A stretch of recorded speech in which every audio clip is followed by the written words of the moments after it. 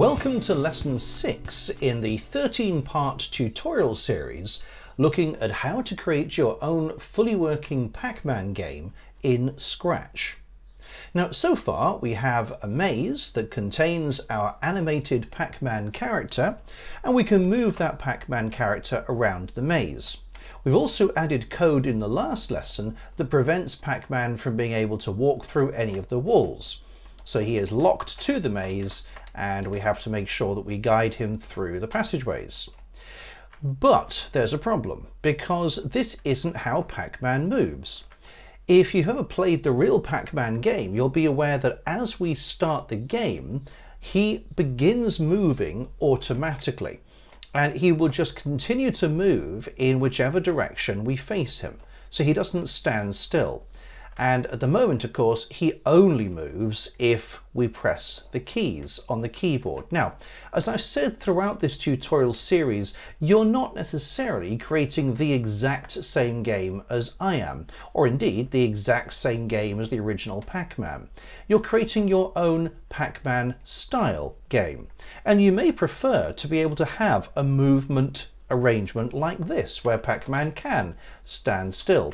However, if you would like to be able to change this so that Pacman moves in a more traditional way, so he's constantly moving, I'll show you how to do that. But there's also something else as well. If I was to, let's just come out of full screen here for a moment and move Pacman over here and run the game. So if I move Pacman, let's say right to the top of the game here, just go right to the very top, like that, and then I stop the game and I restart the game, he is still at the top. So the start-stop doesn't actually reset Pacman, and he's going to end up just starting each game wherever the last game left off, which isn't what we want. Well, so what we want to do is to make sure that two things happen. One, Pacman is always reset to the start position, wherever you want that to be, at the beginning of each new game. And two, that we change the movement code here so he's constantly moving, and the only thing that we do is to simply change the direction of that movement. So, step one. Position Pacman where you want him to be at the beginning of the game. I'm going to position him in the middle here, just like that. There we go. So make sure he's not inside a wall, of course, or he's going to get trapped right at the very beginning, but position him where you want him to be. Now, once you've done that, if you look in the motion category on the left here, you'll see that there's a block that says go to, there we are, go to X, Y. Just here. Now the numbers in there will be different to the numbers that I've got. I have 1 on the x-axis and minus 89 on the y-axis, and those coordinates are the coordinates that I have moved Pacman to. Now you'll see if I move him and decide that the start position is going to be up here instead, these numbers haven't updated. But if you have a look at the block on the left, you'll see the numbers in this block have updated. So I've moved him up and very slightly to the left, so he's now at minus 120. So make sure that you know where you want him to begin and get that coordinate block.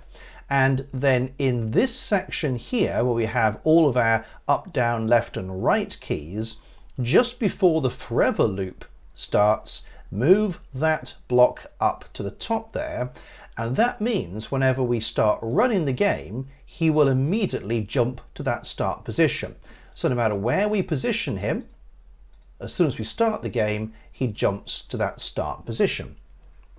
But we also want to make sure that he's facing the right way, because of course it's possible that in the last game that we played, the last direction we were going was up, in which case that's going to be the same direction he'll still be facing now. So what we need to do is to make sure that as well as starting in this position here, he's also pointing in the right direction. So we're going to get the point in direction block, and in this way just make sure that he's pointing in whatever direction you want him to be facing to start with. Pacman normally starts facing to the right, but again, if you want to have your game so he's immediately going left or up or down, that's entirely up to you. Just drag this around and leave it where you want it to point. So now I can bring the forever block up here, and I know that whenever I start the game, he's going to jump to this position and be facing towards the right. But what about making sure he constantly moves? Well, that's going to require changing the code inside our forever block. And in fact, the code is going to be a lot simpler.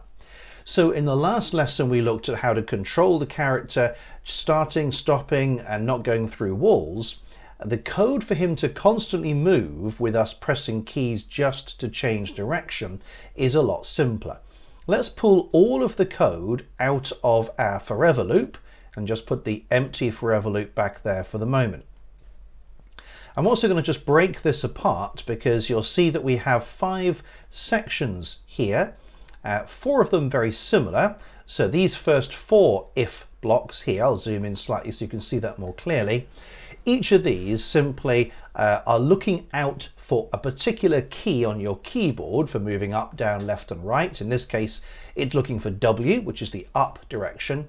And then if you press that key, the computer asks a question. As long as we are not touching the blue color of the maze, then point in the direction and move forward 5. Now what we're going to do is remove the if block from inside that section just there, and then what I'm going to do is grab just the point in direction block and put that back inside there. And in fact, I no longer need this bit here. Now what about this move 5 steps? Well, I will need that, but I'll only need one of them, and that will simply go in my forever block there right at the beginning. So I'm forever moving forward 5 steps, and then if we press the W key, we point in the direction 0 or up. Let's do the same with the S or down. So I'm going to pull the block out from the middle, then grab the point in direction block and put that back in and get rid of the rest. So now I go down to the A block, which is for moving left. Again, pull the if block from out of the outer if block, grab the point in direction and put that inside there and get rid of the rest. And then finally D, pull out the middle block, grab the point in direction block and put it back, get rid of everything else. And then finally we have this if touching the color blue then moves 5 steps backwards.